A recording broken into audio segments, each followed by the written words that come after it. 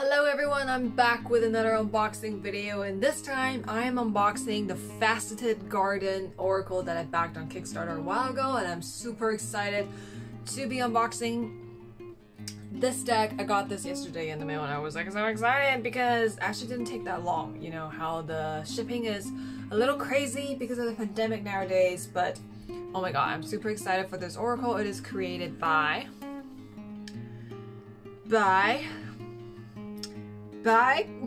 Claire Mack, and I believe she also has another Oracle, which is the Illuminated Earth Oracle, and I do believe like during the Kickstarter campaign you could have picked up the other one as well, but I didn't pick up that one just because I'm much more drawn to this one and the artwork of this one, but I think eventually down the road I might also pick up that Oracle, just letting you know that there is like another Oracle that is done by the same creator and is just as gorgeous, but this one is just like more my cup of tea kind of thing. So it came with like this lovely cute little envelope, and it has like a little card and sticker in it. Let me just take it out to show you. It's that sticker. I think I'll paste that in my journal, and then we have a little handwritten note. Is that a doodle? Oh my god, thank you so much for your support. Love, Claire.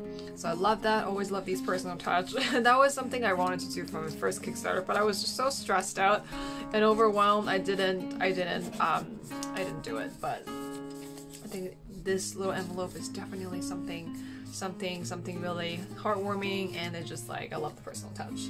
Alright, so let's get to the deck, the Faceted Garden Oracle. Look at the textures of this deck, like it's just absolutely gorgeous. And I don't know about you, but ever since like I crowdfunded my deck around the same time, well actually not around the same time, just last year on April-ish, I think ever since then, actually no, it wasn't last year, was it a year before? Oh my god, everything seemed just to be going so fast. Anyway, I just mean like ever since then, like the tarot, the indie deck creators, like the indie deck scene really just bloomed and blossomed. Like you just see so many different decks on Kickstarter now, which is like always so cool to see, and always down to support a fellow indie deck creator and their decks. Alright, so the Faceted Garden Oracle, I believe this is a matte finish. And then we got a little, what's it called? It's not spot UV. Spot UV is transparent, like a little foil action going on here. You can see how it glistens. Let me just make sure this deck is in camera. And it's not super thick because I think it's like 44 cards or something, kind of like the standard Oracle card size. I forgot if it's exactly 44, I have to double check. But I think this deck is absolutely, the box is absolutely gorgeous. It's color printing from inside and out. I think that's something I want to do for Way Out the PANDA Tarot, because right now it doesn't have like this color backing, but I definitely do want to look into that. Again, this texture is just like divine. Alright, let's take a look. So it does come with like a little booklet. Let me just put it down. So it comes with a little pamphlet booklet. Paper is pretty nice. I don't know what the printing coating is, but almost feels plasticky actually. It feels a little plasticky, but must be the coating. So it starts with reading the cards, and then it starts with some instructions, and then some basic definitions and meanings for the different Oracle cards. I wonder if there are like more in-depth interpretations and meanings for these Oracle cards, but let's take a look. Okay, so it's a 50 card, not 44.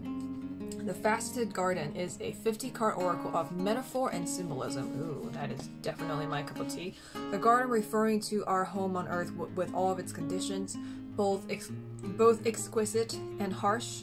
The descriptions for each card are brief and associative, linking aspects of nature with human experience, wisdom, and choice. These are intuitive interpretations, loose and malleable, as your own instincts will guide you to find the answers that are meant for you. So like wandering, I'm just skipping ahead, like wandering through a vivid dreamscape, this hand-painted and collaged deck will take you on an artful journey of the soul. And you can, all contents copyrighted Claire Mack. You can visit her at clairemack.com. I will leave the link down below. And then we got like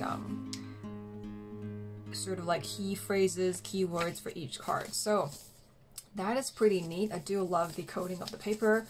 Not sure what to call it, but it just feels really slippery and a little silky and nice. It doesn't feel flimsy at all. So that is the card back. So a little, ooh, oops, that is, what the, okay, I'm just trying to get rid of the plastic strap. I guess that's how it's gonna be. Alright, so top and bottom card. Let me just put that back. Let me just close this. I have some space here. Okay, so that's the card back. I love the texture. It is not reversible, as you can see. There's a holographic edge, super gorgeous, and I guess let's begin. So I believe these are in alphabetical order. Again, the texture is just like absolutely heavenly. Okay, animal allies. I love that because I've always been connected to the animal kingdom, and I just love the geometric shape here. Anomaly. Oh my god! Like this is just too pretty. Let me just find a. Let's see if I can just set the box in a that's still on screen. And okay, I think this is this is nice. This is good. Okay. Animal allies, indeed, very good. Anomaly. That's very interesting. I like how it's sort of like almost like a conjoined twin rabbit. It's almost like the rabbits are breaking apart and there's like a third thing coming out. So that's very interesting. We have birth. That looks like a fetus. It is a fetus over there. It's like a floral wreath. Bloom. It's almost like a mirror. I love that. It's kind of like your own blossoming and blooming. Like you're blooming into a flower. Cactus. I love that. Always love me some succulents. They're just so pretty and they're so fun to draw. Cave. Interesting. I love the arrangements of these stones or boulders. Celestial realm. Consciousness. Core. Ooh, I love that. This deck feels very grounding. I mean, it is the Faceted Garden Oracle. It is about a metaphor for Earth, the Garden of Earth. Entropy. Entwined. Fall. Ooh, I love mushrooms. I love images of mushrooms. Fall as in like the 4 seasons fall? Yeah, looks like fall or autumn. But I suppose it could also be just fall. Flame. Nice. I love the compass over here. Sort of like a source of light guiding you onto the right path. Fountain. Gate. I really love the texture. Gemstones. This is amazing. Because, you know, usually decks with an earthy tone or earthy colors, they're usually very dirt-like. But I like how this deck manages to achieve that with really pretty colors and just through with texture. Not that I'm saying like decks with more of an earthy tone, brown colored palette are not pretty. It's just like I just really love the amalgamation of colors that's happening over here. Herbal allies. Like it feels like light and airy, but at the same time it's very grounding, is what I'm saying. Like it's kind of a little different from what I'm used to seeing when it comes to really earthy decks. Or what I would describe as earthy decks. Humanity. I like it's like one eye, we're all seeing through one eye, this one consciousness, collective consciousness. Light. Lotus. Oh, I love me a good lotus flower. Metamorphosis. Mineral realm. Morning song. I wonder if that's a nightingale. Mycelium. I need to look up what that is. Is that a flower? Is that a phenomenon? I'm not sure. I'll have to look into that. Nest. I love that. New moon. Ooh, look at the black and the monotone. That's stunning. That's just stunning. Nocturnus. Sort of like nighttime dreaming, connecting with the universe. Bigger consciousness, that kind of thing. We have passage. Perennial. There's a lot of new words I have to look up. Pillar. Reminds me of the story of how the Chinese creationist mythology where Pangu sort of his body was, well, he was the pillar of the universe, of heaven and earth. He basically carried the sky on his shoulders and then stood on the ground to keep the sky and the earth from colliding. So he kind of separated, and then as he grew, the sky and the earth grew further and further apart. And then he sort of became this pillar that held the world in its place. And eventually he died, but then at the time it was already separated enough to kind of... Anyway, it's a long story, but it's a really cool story. If you are interested, it's a Chinese creation myth featuring Pangu, and that just reminded me of that. Pollinator. Ram. That is very important because I'm Aries. And that is definitely my card. Scarecrow. Very cool. Seed. Spade. Okay, so I don't know if I mentioned this, but I fucking hate gardening. I do appreciate images of gardening and flowers and earth and that kind of thing, but as an actual activity, I really cannot stand gardening because I don't want to be digging into the earth, digging into the roots, just digging up earthworms and getting my hands dirty. I'm just like not about that life. So if you love to garden, like, good for you, awesome. Definitely not shitting on your hobby, but for me, I just can't stand it. Like I can't do it. Gardening for me is best enjoyed from afar, or when someone else is doing it, or when it's in a Ghibli film or something. It's just not something I will physically and actually do. I mean, I might go as far as like just watering the cat grass, but that's about as much gardening that I would have patience for, because it really isn't my forte. It's really not my cup of tea, and I just can't. Sun card. Terrarium. Oh my god, I just love terrariums. I would never make one because, again, I don't have the patience. It's not something I would do, but I just love looking at them. I think they're really interesting. Ooh, I love this. Thaw. They kind of look like marshmallows. Marshmallow ice cream. Oh my god. Severe craving of ice creams lately. Thorns. The Union. So that was the sticker, I believe. Watershed. Weather. Got a wild card. Winter, so we have 4 seasons in there. Wood. I was expecting like maybe more cards referencing the astrological sign, because the Ram card was in there and that was very obviously Aries, but either way, since I'm Aries and I identify as a Ram from time to time, and I am a Ram astrologically speaking, I'm really glad that card is in there. Wreath. But like, other than astrological association, I do believe that, you know, it's also a very sort of, I guess I have to look into that. It's like a very earthy animal. I mean, all animals belong to earth and are earthlings, but something about the ram, I guess. But I guess there's also lots of other animals that are really connected to earth. So I wonder why that particular animal is sort of gets its own card, you know what I mean? Well, let's take a look at ram, since I'm super curious. Ram. That, I don't know what that is. Where is it? LMNOPQR. Wait, oh, I missed it. Okay, right here. Strength, leadership, ambition, a fiery nature, and strong will. Can also be a symbol of sacrifice and martyrdom.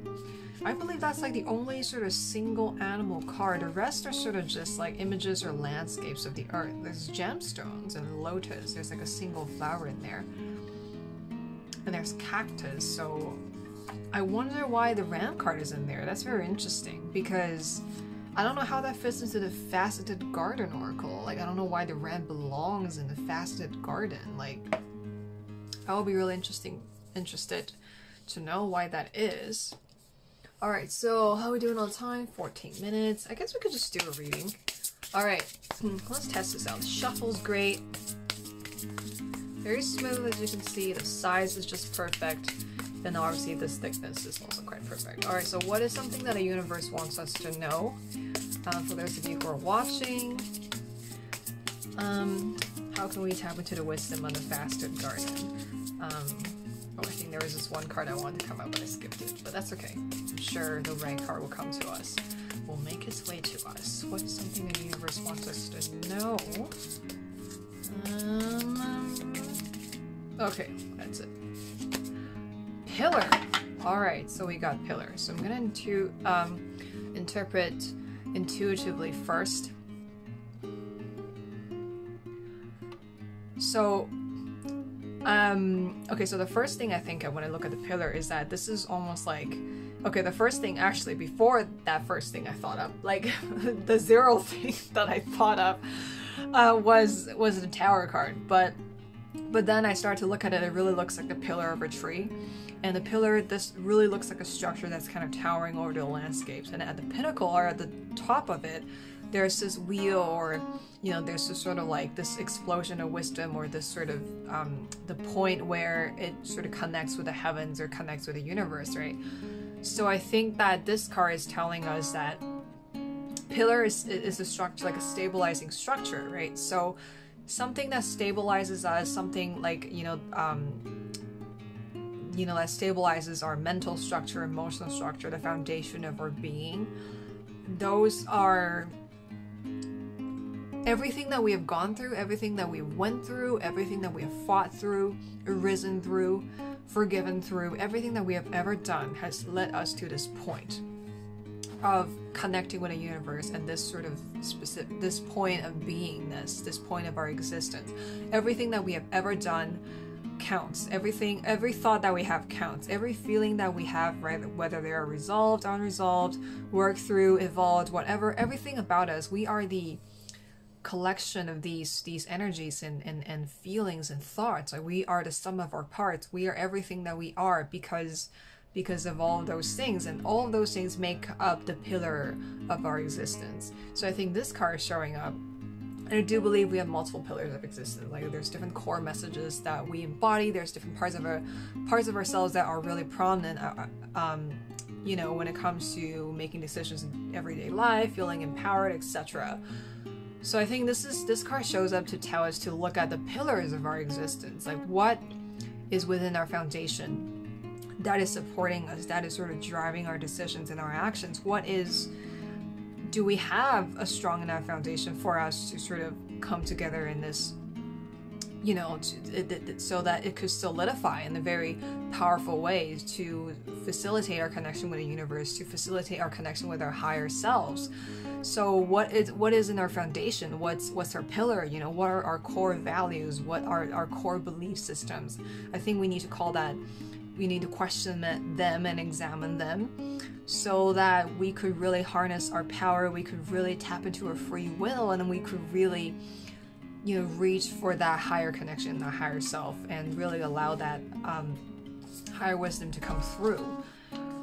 And pillars, perspective and relativity, the ability to see the bigger picture and maintain a holistic view, a heightened perception of reality. So that's a little different than what I interpreted, but it is an intuitive deck. So yeah, I guess a different kind of perspective. That's very interesting. I guess for this one, you have to pull back to really see what it is, to see that it is a pillar that's helping us to reach the heavens. And I remember talking about this card for like a little while when I was like just browsing through the cards. It reminded me of that creationist myth, right? So what is the pillar that is sort of announcing our existence, I guess? What defines us? What makes up our foundation? What really is the sum of our parts? What are the parts that make up the whole of us, right? So I think that's really what this card is making me think of. I love how powerful this image is, and also just love how intuitive this deck is. You can really interpret it based on the keywords or key phrases provided in this pamphlet or a little guidebook booklet, or you can just kind of go with the flow and see what is calling out to you. This does remind me of the Tower card though, just because, it is a structure towering over the landscapes. But I guess this is sort of like a, look at the tower for what it is, because usually tower card is about destruction, but this pillar card is like, I just get this feeling like you really need to look at your foundations. You really almost like do a recalibration, really reconsider your life. Just be like, okay, what are the parts that are working? What are the parts that are not? And then who are you? Like, what's your legacy? Like, how do you want to exist and carry yourself forward in the world, right? So I think that is really telling us to question that and to reinvent ourselves if we need to.